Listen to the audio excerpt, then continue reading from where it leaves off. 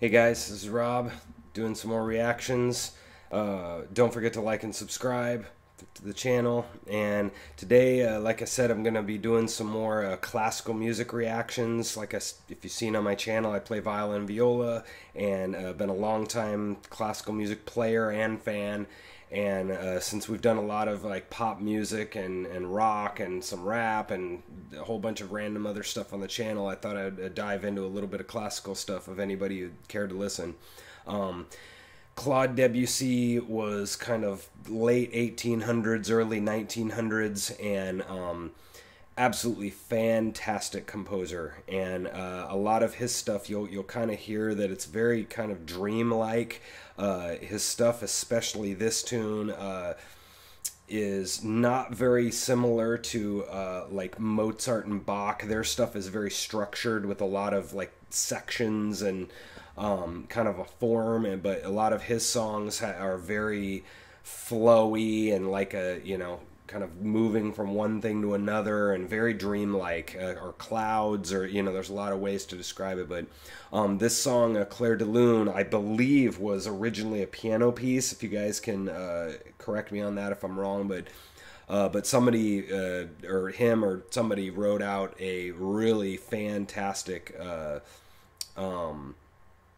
orchestra version of it, and it's just probably it really makes me laugh when a lot of people want to talk about, like, one guy I talked to was talking about Tennessee Waltz. Oh man, that's one of the most beautiful songs ever made. Or they'll talk about some song, and I'm like, I don't know. Have you ever heard of Clair De Lune? Like, this is, to me, one of the maybe top 3 most beautiful songs I've ever heard, anyways. And one of my favorite tunes that I've ever heard. And so it's just absolutely gorgeous. And so let's listen to a little bit of this. They don't make stuff like this anymore. I've never really heard of this orchestra either. It's a really nice auditorium.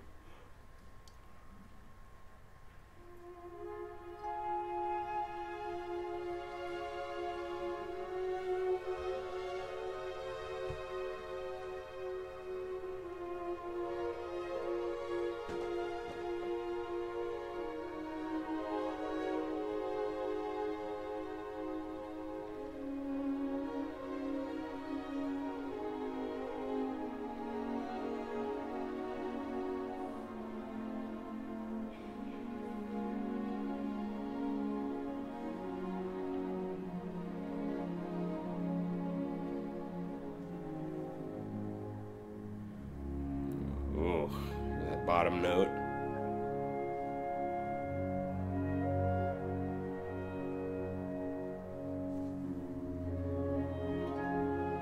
Little harp.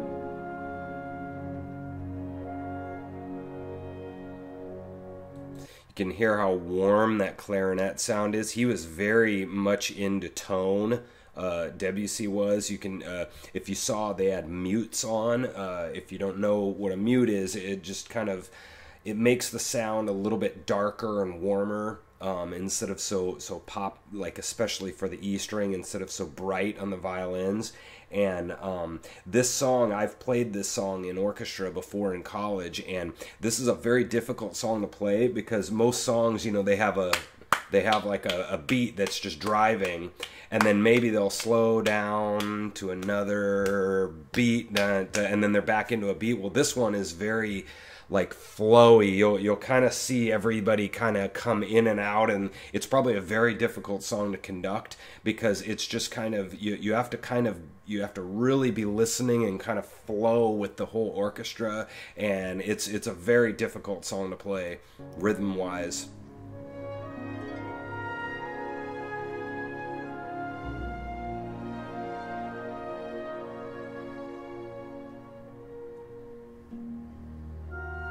A lot of rubato and retards, slow down speed, slow down speed.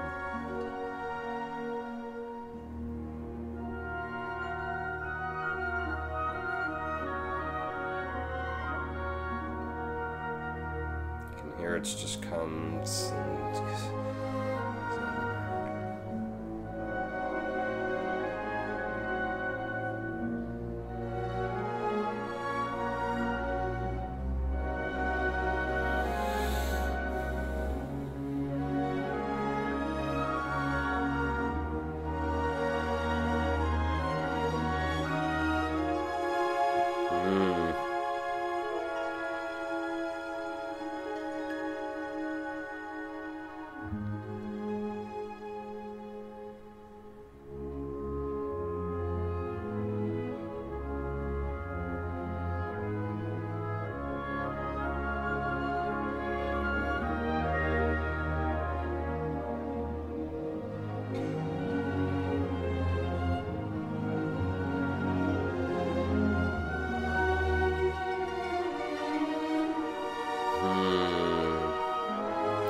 Here it kind of pushes a little bit.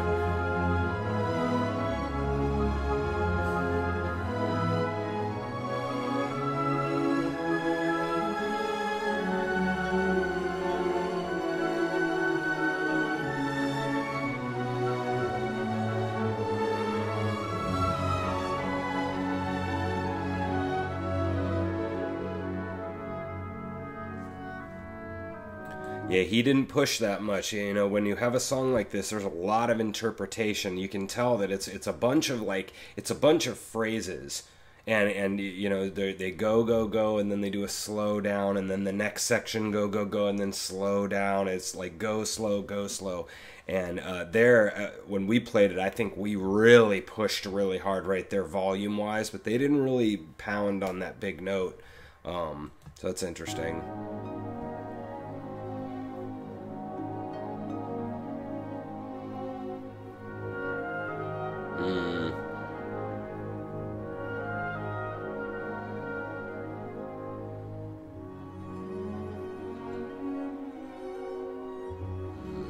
Solo violin, it sounds like.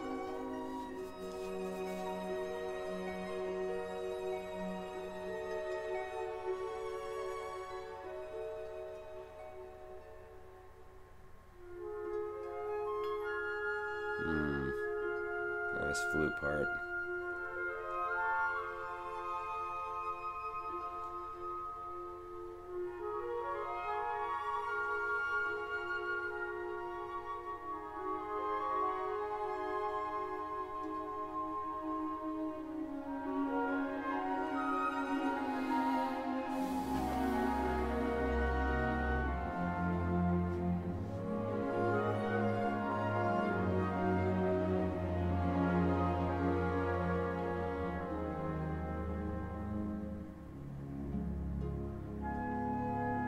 Oh, that's a good chord.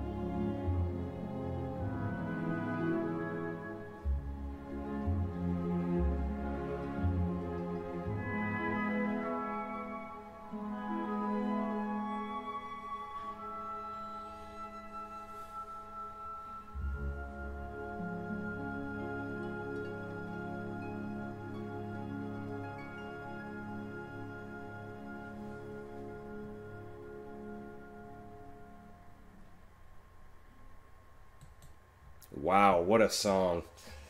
So you can tell that chord-wise too, as musicians, a lot of how it explains. So a lot of rock tunes use and country tunes or whatever use very basic chords. So for example, they might use 3 notes to a chord.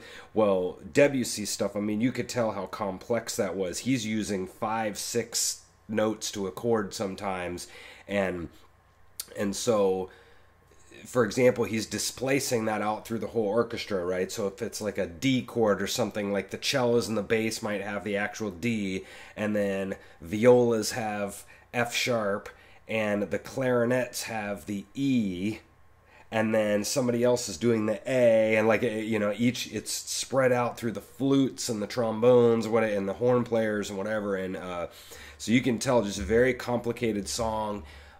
With the touch of everything too, you can tell that, you know, 4th grade players just can't play this. It's not a thing, right? You have to have an incredible amount of bow control and an incredible amount of touch, and also there is something to be said about life experience too, to be able to, because there's one thing to be able to technically be able to, like, with the technique of a song like this, but there's also this kind, you can tell how emotional that song was, and if you don't have kind of an emotional component to it or an ability to somehow understand pain or whatever, you know, then it's never going to kind of come out in your music. And that's another reason why they would have adults do this, is because they have some more life experience. But so this music is what's called impressionistic music, and it was this like it coincided with the impressionist kind of art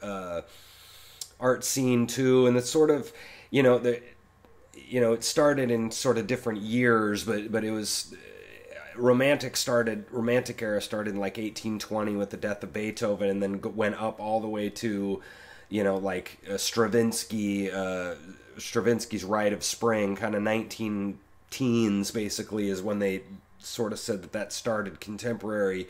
And this is sort of late, this kind of era is sort of late romantic, so something like about 1900-ish, sort of around there is when a song like this would have come out, and just absolutely beautiful. I think that's one of the most beautiful songs in history. I just don't know how you get much better than that. So the piano version is very neat as well. And what I meant by that, obviously Debussy wrote the song, but he a lot of times people use different arrangements of things. So I didn't know exactly what the arrangement of this was, but just fantastic. Orchestra is fantastic too. They destroyed that song. So anyway, that's a little bit about Debussy, and I'm going to do some more of these classical reactions. So if you like this, stick around. I'll do some more of them. So all right, take it easy, guys. See you later.